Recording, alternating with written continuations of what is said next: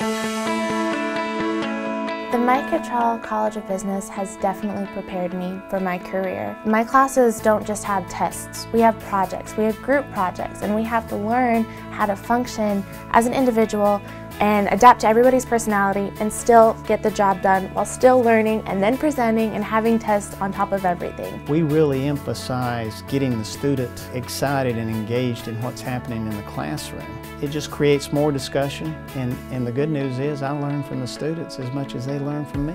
Our shared collective vision, I hope, is to offer relevant and rigorous business programs that change lives. And we want to change the lives of our students and the communities in which they live. They're trying to teach the students to be lifelong learners. And I think that the biggest thing that I've learned is that I don't know everything. The most important lesson I think I've learned is that you have to be humble in that regard. And even now, after all these years in business, I'm still learning every day. And I think that can be very powerful because it will impress upon a student that it's not over when they get started, and they have a role in making sure that they continue to be that leader. I would say the greatest asset of the Cottrell College of Business is its people.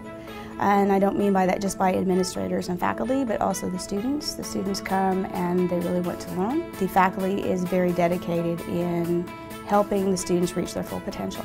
The classes they're based on everyday life situations, and that's what students really look for when they're learning something, is if it really helps them for the future. And you know, there's so many opportunities at this school to be involved and have fun with and meet new people and have friendships and things like that. So it's not just about, you know, the learning, it also helps you learn to grow and mature. If we present them with facts, information, and theories, they may remember them. If we get them involved, they'll retain them.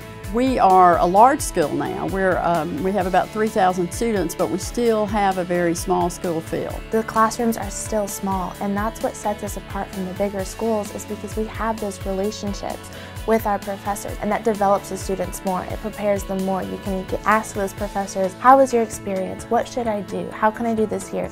Instead of having a classroom with 150 students, you have a classroom of 30 and your professor knows each one of you by name. You're not just a number. The classes at the College of Business here prepared me for my internship. The communications skills I learned from group projects and presentations and things like that in class definitely helped. It's really interesting to see the principles that I learned in my management and marketing classes being applied in the real business world. That's a great experience through the internship. I feel like it helps me to understand how the businesses work, to have that educational background. I see my colleagues light up.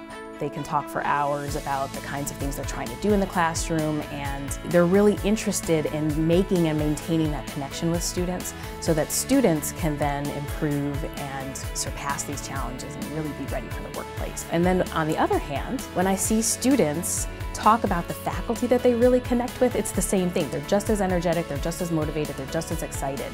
And so there really is a special relationship between the faculty and the students here. It's always been a very good, solid business school.